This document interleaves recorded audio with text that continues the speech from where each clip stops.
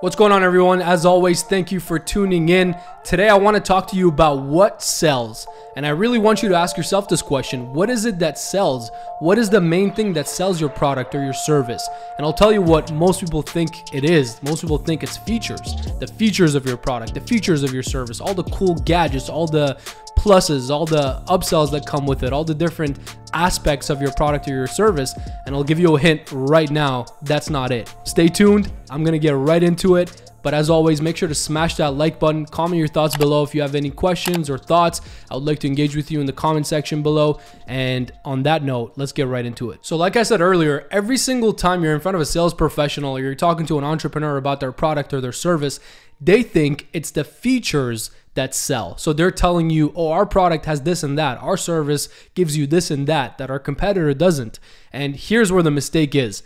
It's not the features that sell. It's the benefits and also the hidden benefits that are selling your prospects on your product, on your service. So just for clarity, let me give you an example. If you're selling cars, if you're in the auto business, you might tell your clients, oh, our car has the sunroof or the moonroof, it has the leather seats, it has the this and that. Those are the features, right? And you're thinking as the car salesperson that it's these features that are selling your prospects or your potential buyers. The reality is they're looking for the benefits. Okay, great. The leather seats, what are the benefits for me? How's that going to benefit me? Oh, well, it's easier to clean, for example. Let's say that's a benefit of that feature.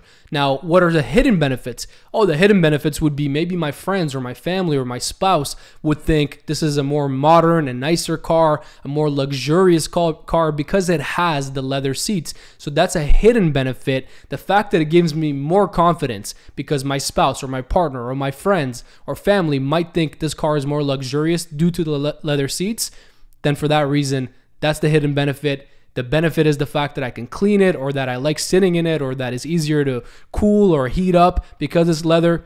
And the feature itself is the fact that it's a leather seat vehicle. So where most salespeople and entrepreneurs go wrong is thinking the feature is it, when in reality, the feature is nice, but it's the benefits and then the hidden benefits on top of that that is really the reason your buyer's here. Those are the reasons your buyer's looking for a product or service anyways. Those are the reasons your buyer is shopping anyways. And if you can solve those problems for your buyer, they will buy your product or service. You will close the deal. It's as simple as that. Now, notice I said simple, not easy. It's not easy, but it is simple. So this is what I want you to do. Every single time you're talking to your buyer or potential buyer, I want you to mention your features of your product and your service, and at the same time, tie that in with the benefits and the hidden benefits that they're going to get from owning your product or your service. And I can tell you right now from personal experience, if you can make this a habit that every time you mention the features of your product or service,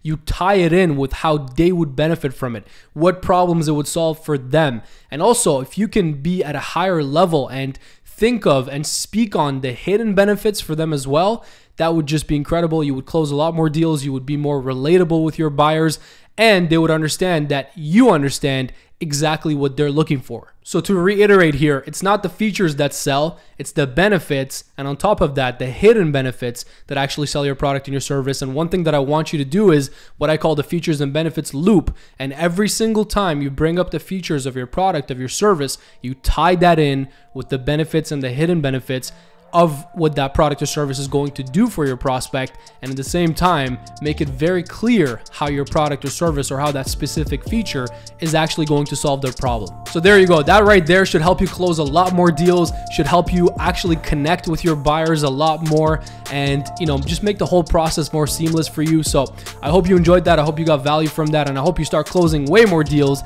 using the features and benefits loop, and on top of that, of course, the hidden benefits as well. So if you enjoyed this content, make sure to smash that like button. As always, tune in Mondays, Wednesdays, and Fridays for more content. And of course, share this with more people that are in sales, that are in business, who you think would also get value from it. And on that note, I'll see you on the next video.